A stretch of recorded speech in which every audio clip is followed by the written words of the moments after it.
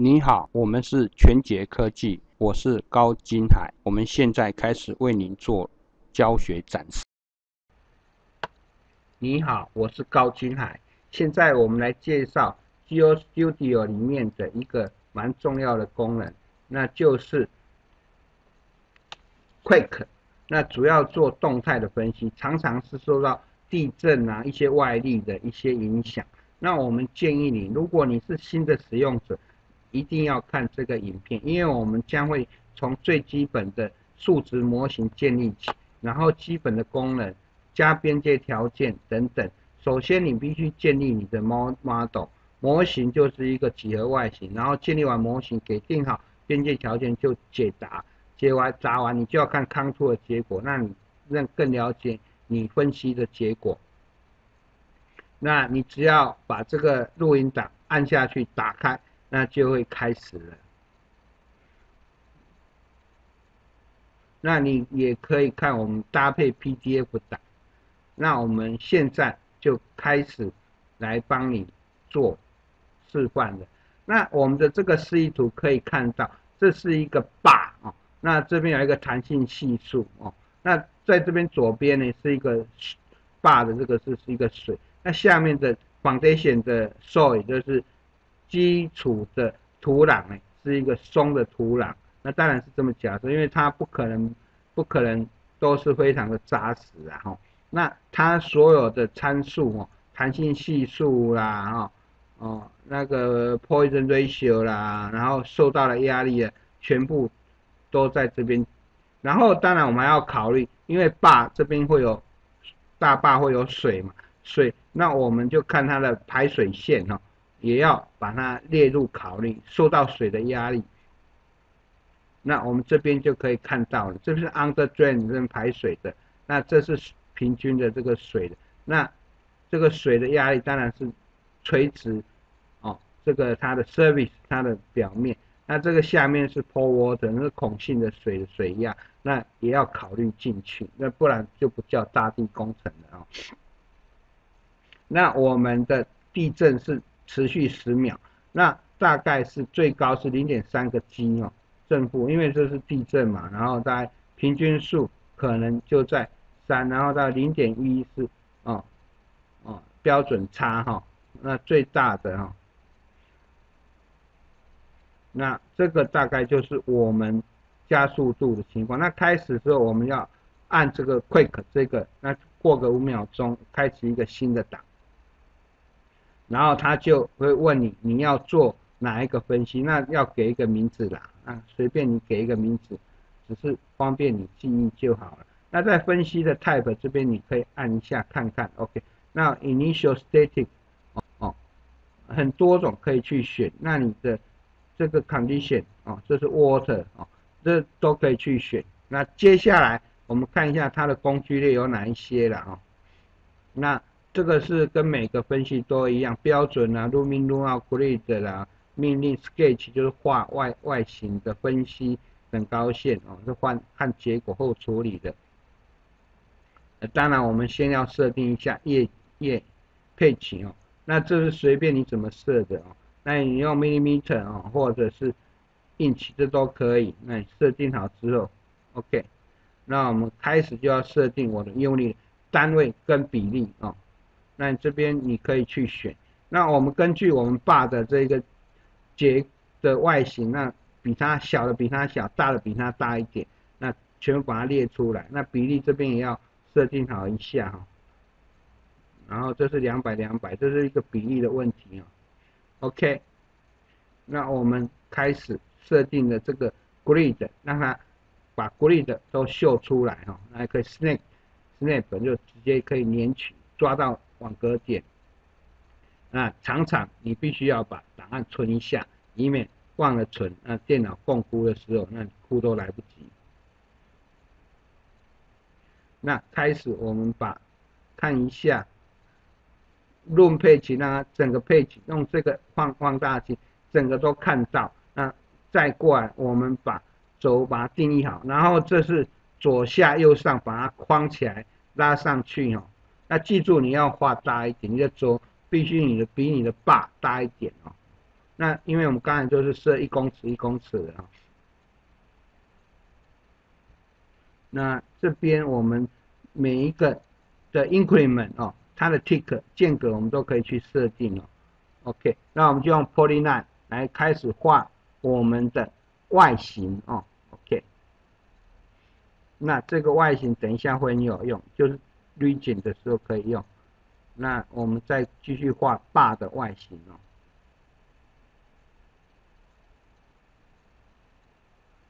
滑鼠你点最后点 OK， 然后按右键就离开即可哦。那你也可以做一些文字注解，那这个跟计算是没有什么帮忙的，帮助你记忆而已啦。那可以放到任何位置，这是文字的哦。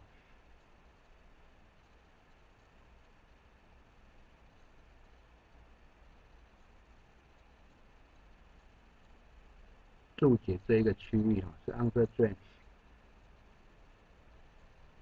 那我们开始就要画 region 的区域的，然后再放你的材料性质啊哈，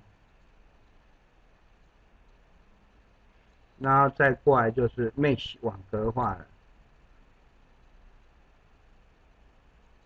然后在 draw 里面哦，我们要画 region 的哦，那这是下方的哦。就是下方的这个土壤，就比较稀疏的土壤哦，那就是比较容易变形。那上方就是 bar 的，就是混凝土的哦。OK， 那这两个弄好之后呢，哈，我们要把 material 材质把它放进去。那因为这个是没有的，所以我们要给它一个名字，那这是 dam bar， 然后我们 linear elastic 线性的哈。弹性哈，然后你当然可以给个颜色啦，但是不关计算，那最重要是你的单位哈，这是 unit weight 的单位重量，然后它的 damping ratio，damping ratio 就是这个弹这个比哈，震荡的哈，然后它的这个 constant 的这个压力是多少 ？OK，KPA， 那我们不止一个嘛，因为我们2个。我们先复制它，那我们这一个是 foundation 的地基哦的土壤的，换个别的颜色比较好辨识哦。那数据把它修改一下，那 poison ratio，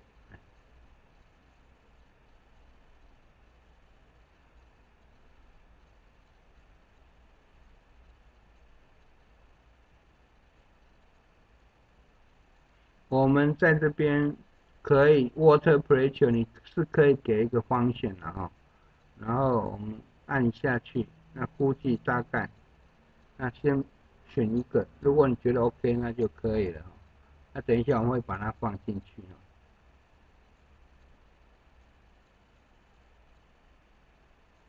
这个方选一样哈，这是就是循环的方选哦。循环的方选哦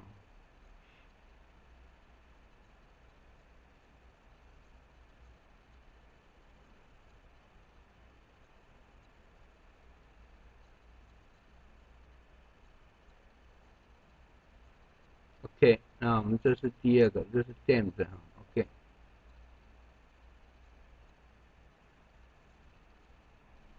然后 initial water table 我们现在开始要输入了哈。draw 一个 OK，initial water table，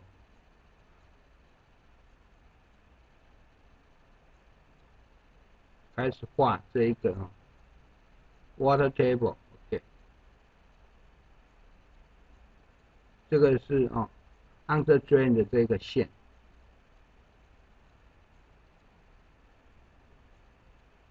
然后再过来把它 boundary condition 的边界条件了。边界条件有一些我们就可以了解，就是说有一些它受地震影响，它会动；有一些它只能水平动，有一些是垂直动，有一些是两边都不动。那我们必须设定好 ，OK。这是水压哈 ，reservoir 的水压 ，OK。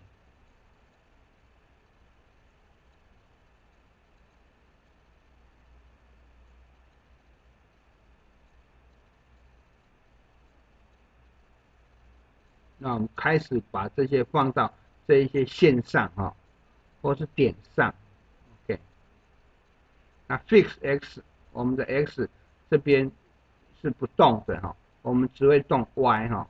那这是实际工程考量，你必须去了解。这边最下面应该都是不动，这是没办法的。当然它会动一点，可是实际模拟分析你不能这么干哈。那现在几何外形已经都 OK 了，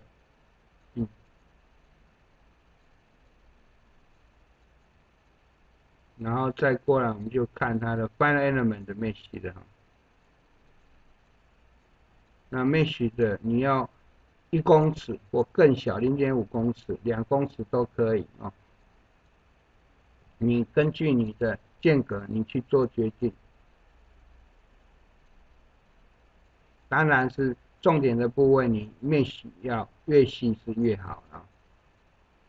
这只是在看有没有把mesh显示出来的功能。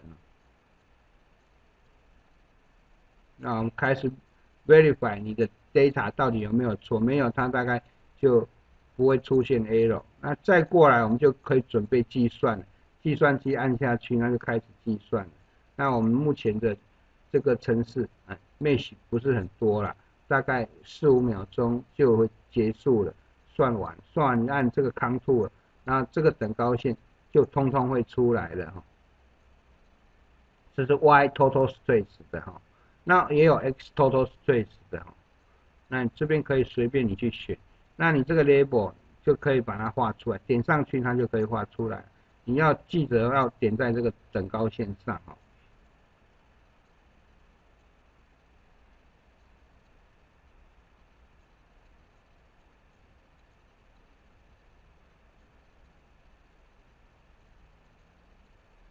换一下哈，这 pour water 的这个 pressure 的啊。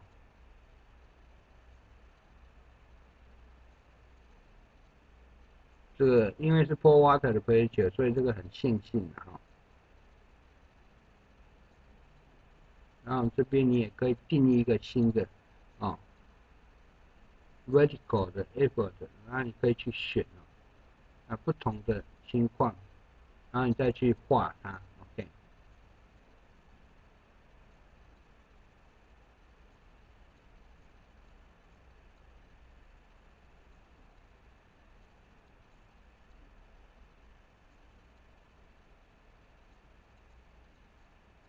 那你这边可以用不同的检视的方法啊，在这个笔里面，然后 key 里面的分析里面，如果你想要做第二个分析，使用相同的几何外形，你用 add 这边按下去，那这是我们的新功能。因为在一个工程里面，往往你有不同的条件，但是相同的几何尺寸。那比如说地震大或小，周期长或短，那不同的搭配来检讨我们的这个设计是不是合理哦？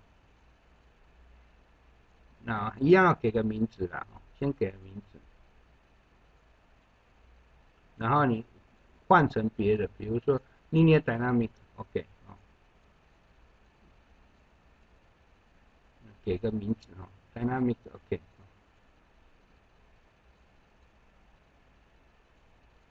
那我们用 initial 然后 parent， 就是他原来的爸妈哦，这是母子的观念哦。OK， 那我们这次就不一样了，这是用 parent analysis， 那我们有时间的概念了 ，OK， 因为我们时间有这些地震的资料嘛 ，OK， 那我们就输入地震的这些资料，你把它 import 进来哈。那我们这边有一个 ACC 的这个资料，那这个你必须用时间哦，时间跟你的这个大小，那把它放进去，然后你要把它 apply 进去 ，OK， 那我们这个就输入的资料就可以看到了。那为什么这可以模拟地震的震荡结果，那就是靠这个外力的输入资料 ，OK。那我们这边呢，10秒，那事实上是500个 data，OK。那我们现在要加入到我们 boundary condition 了，那我们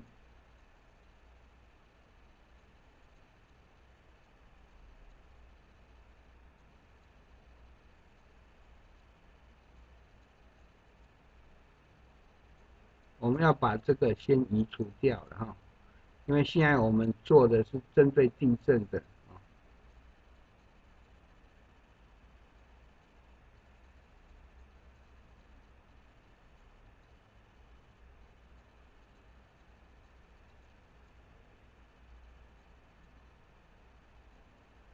OK， 我们现在 point 看一下啊。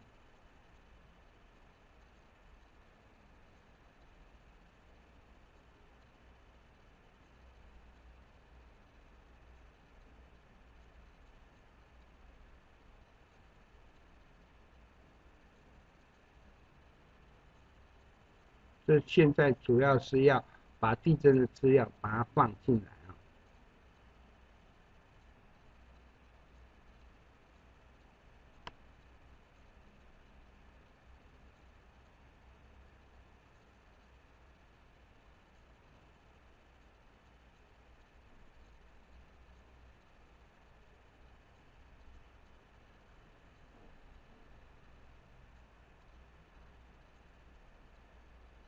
那我们有这2个点，就是我们的地震源，然后我们来看一下，分析它的结果。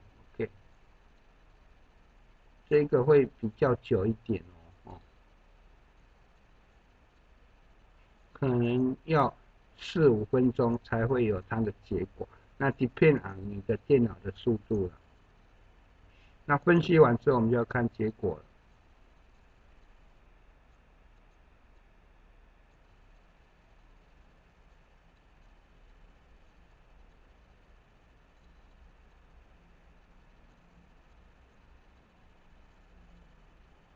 因为我们的功能非常多哈，所以我们也无法一次讲完。那我们先用这一个简单的范例来看一下地震的外力是什么来影响它。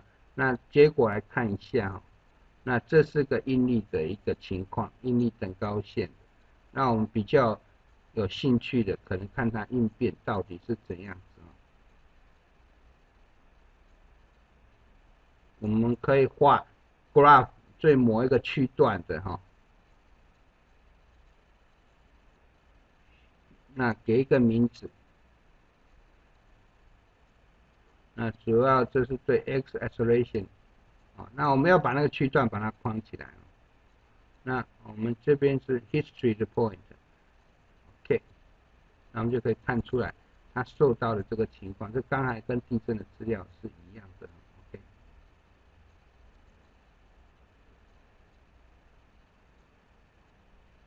这是显示没有 symbol 而已哈，然后我们再新增复制一个。那在 base 的情况大概是怎样子？我们看一下，把 base 这个点一下 ，OK。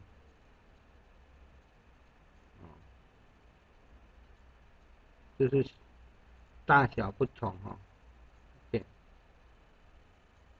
2个资料重叠起来显示 ，OK。那这是第3个图形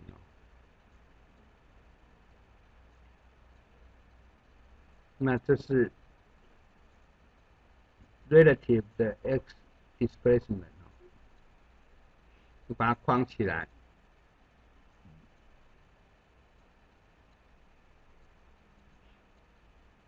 因为这是一个时间资料，所以它是全部把它画出来，看起来会比较恐怖，但事实上没那么恐怖，就是 x 的位移，那对 y 的高度，因为这高度是这样子嘛，哈。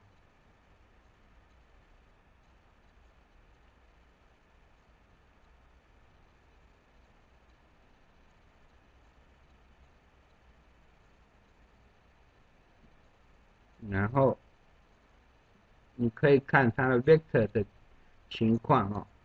那这是一个变形的一个情况哦。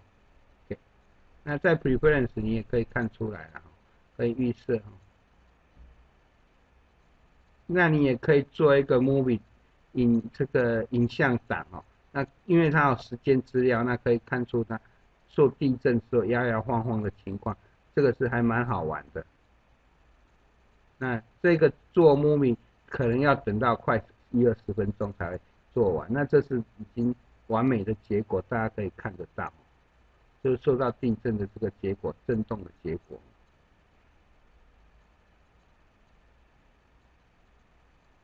那你可以输出成 AVI 档啊。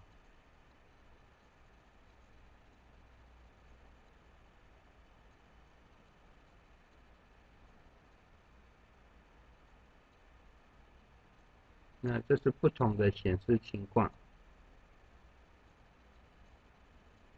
一般来说，比较高的就是我们定为红色的了，那个比较蓝色就是比较这个应力比较小的哈。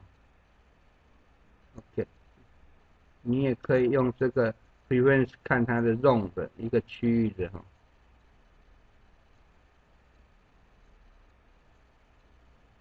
然后你也可能对于孔隙水性的哦这些的也有兴趣的话哈，你也可以这边把它加进去哈，来看一下哈，就是 pour water 的压力的，你去看一下它的结果。那因为这个分析事实上都已经在这里面的，那这下方比较软的地基的一个情况哦，这个就是 pour water 的pressure 的压力的情况。那如果你需要报告的话，那我们有完整的 HTML 报告，那当然就是输入输出计算的过程、边界条件。那这个比较特别，它要历史一些地震的震动的资料进来。